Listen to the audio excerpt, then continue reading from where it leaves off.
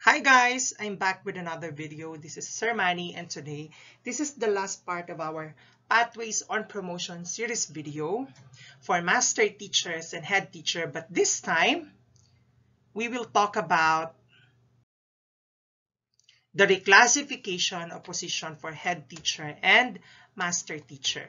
Now, if you are teacher 1, teacher 2, or teacher 3, and planning to become a head teacher and master teacher pero wala tayong luck pagdating sa ranking, there is another option po. And this is the reclassification process or yung equivalent record form na tinatawag natin. Minsan na-encounter natin to pag nagpapa-reclass tayo from teacher 1 to teacher 3 gamit ang ating mga MA units. But many people don't know is pwede rin natin itong gawin if you want to become a head teacher or a master teacher. Now, in this video, we will talk about ano ba yung mga criteria, ano ba yung mga minimum requirement para makapagpa-reclass ka bilang isang head teacher at saka isang master teacher. Now, let's talk about muna yung ating requirement for head teachers. So, technically po, ang ating ang ating reference is the DepEd Order number 97 Series 2011 or the revised guidelines on the allocation and reclassification of school head positions. So ayan, sabi niya dito, on allocation creation of school head positions, existing school or cluster of schools without school head positions shall be provided with head teacher and principal positions. Okay? So required po yun. Kapag yung isang school wala silang head teacher or principal, subject sila for reclassification. Now, the allocation of positions of school head per school or cluster of schools are as follows. So, for head teacher, 1 head teacher, 1 position per school with at least 6 teachers. Okay? So, kapag 6 yung teacher ng isang school or 6 yung isang teacher ng isang department, pwede silang, or 7 sila, pwedeng yung isa doon is mag-apply for reclassification as head teacher. And then 1 HT1 position in a cluster of at least 3 schools with an aggregate of at least 6 teachers. So meron din kasi mga school head, meron din kasi mga TIC na ang hawak nila is more than 1 school. So kapag pinag-combine yung hawak nilang teachers at 6 yun pag pinag-add up, pwede rin sila magpa-reclass for HT1. Now in case of far-flung areas, a cluster of schools shall be entitled to 1 HT position as determined by the school division superintendent. So that is the allocation of school head positions po. Now, what are the requirements naman po? Basic requirement for reclassification to the desired school head positions. So, ito po yung sinusunod natin. So, for position title head teacher 1, ito po yung ating mga requirements for reclassification as head teacher 1.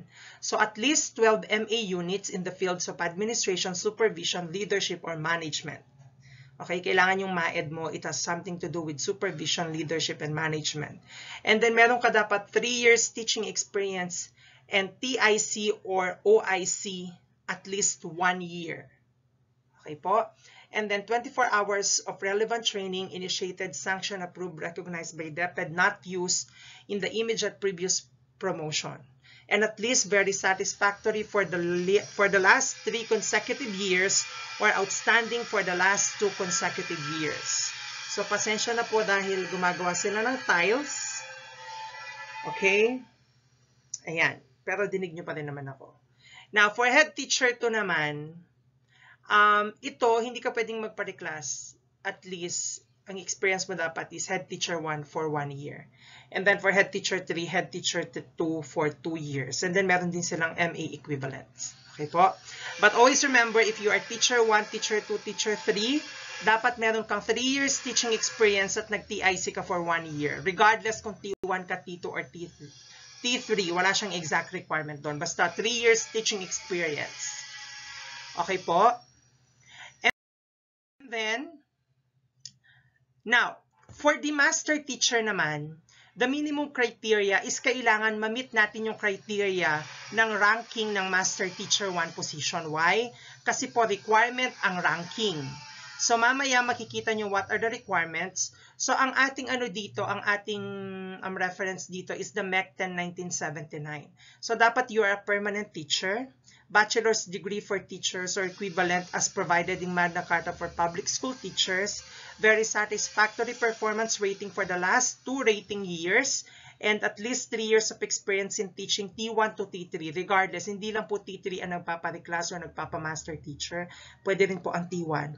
And then at least 25 points in leadership and potential or has been a demonstration teacher on at least the district level plus 15 points in leadership and potential. So ito po yung mga criteria na kailangan nating ma-meet kung gusto po nating magpa-reclass bilang isang master teacher. Okay, now, this is the work process on reclassification of position. Maganda rin po na we are aware on the work process on reclassification of position. Kasi para alam natin kung ano yung gagawin natin. So the first step is submit requests and required documents to your division office. Yun yung una mong gagawin, kailangan ma-submit sa division office yan. And then second, i-evaluate yan ng division office. At kapag complete siya, magpo-proceed siya sa number 3. If hindi naman siya complete, babalik siya sa applicant. And then, sa number 3 naman, evaluates qualification of applicants on the basis of the criteria under department order. So, pag qualified ka, magpo-proceed siya sa number 4. If not, babalik siya sa iyo. And then, number 4, prepares and submit matrix of qualified applicants, documents, and recommendations to regional office. So, pupunta na sa region yung papel natin on the 5th step. So, i-review ulit yun ng DO, ay ng regional office. Pag walang deficiency, i-endorse nyo yun sa DBM. Pero kapag meron siyang deficiency, babalik yan sa applicant at aayusin. Okay po? And the number 8, kapag ka-approve na ng DBM yun, ipiprepare na yung NOSCA. Okay? Kapag may NOSCA na, receives NOSCA copy, tas babalik yan sa division office. Kapag may NOSCA ka na, actually, mag-i-start na yung salary mo doon sa reclass position mo. And then number 10, prepares appointment as reclassified for attestation by CSC. So, ayan na. And then magkakaroon ka na ng advanced copy of your appointment. And then right after that, submits copy of attested appointment to RPSU with other required documents and DO na dyan. And then magkakaroon ka na ng adjustment salary of reclassified position in the regular payroll. Pero yung pagdating ng NOSCA mo, kung ano yung date doon ng iyong position, doon magi-start yung adjusted salary mo. And then submits list of reclassified position in CPOP format to DBM through RO for updating purposes. And finally, itatransmit na yung list of reclassified position sa DBM. Right now po, ito ang mga requirements for master teacher and head teacher.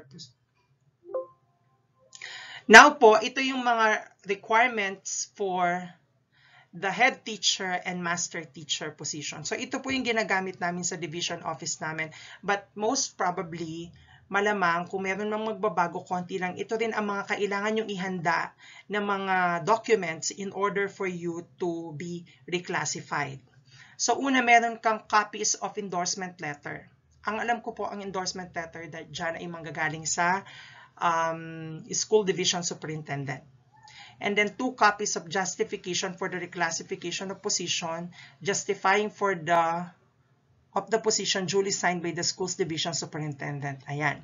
So ito po yung sinasabi ko, copy of rank list, duly signed as certified true and correct by the ranking committee. So kung head teacher 1 cut, nagkaroon ng ranking ng HT1 at di ka nakuha, pwede mong gamitin yung rank list na yon. Kung master teacher ka at hindi ka nakuha, pwede mo rin pong gamitin yung copy ng rank list na yon. And then copy of transcript records, yung certified true and correct by the school. Ngayon, kung galing po kayo sa state university, kahit yung copy lang ng transcript of records nyo. Pero kung galing kayo sa mga private schools, like University of St. LaSalle, basta private schools sila, kailangan nyo pong magpa-CAV sa CHED. Okay po? Kailangan nyo po ito ng CHED CAB. Pero sa mga public school like universities, ang kailangan nyo lang is transcript of records with SO and school seal. Kasi hindi po yan makakwalify sa division pa lang kung private school ka at wala kang CHED CAB. Ginagamit din po yan for teacher 1 to 3. Okay? And then copies of file, manggagaling na yan sa DO. And then copy of CSC Form 212. Yung PDS po yan. Meron po tayong tamang format ng pag-fill up ng PDS. Kailangan sundan po natin yon.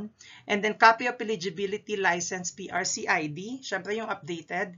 Copies of updated service record. Ayan po.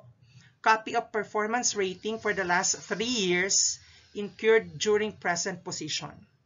Halimbawa, teacher 3 ka. Pero kapag hindi ka dumaan sa ranking naman, okay lang yun. And then copies of latest appointment certified true and correct by the administrative officer. So ayan. Ito po manggagaling na sa DO ito. Copies of CPAP. Sila na magpi-prepare niyan. And then copy of latest district data bulletin. Ito po importante ito for empty positions kasi hindi po per school ang bilangan kapag empty position sa mga elementary school. Ang bilangan po dito is district.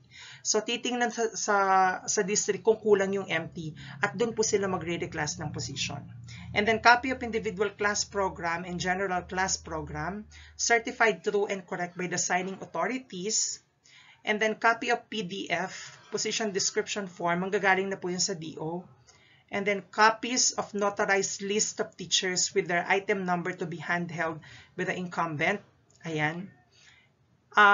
Ito po yung magiging basis kung kailangan mag-reclass ng position. Okay? Copy of summary of performance certified true and correct by the administrative officer, and copy of certificate of training in the school district acquired during the present position duly signed as certified true and correct by AO. Pero kung hindi po Tarlac City Schools Division yung inyong division, pwede po kayo maki-coordinate sa inyong division office if what are the requirements. Pero sa amin po, ito yung mga requirements na kailangan ma-submit if you want to be reclassified for a master teacher or head teacher positions. Actually, nakalagay din dyan is school principals. Okay po? So guys, do not forget to like this video and click the notification bell para updated kayo sa aking mga next upload. And also, please subscribe. Bye-bye!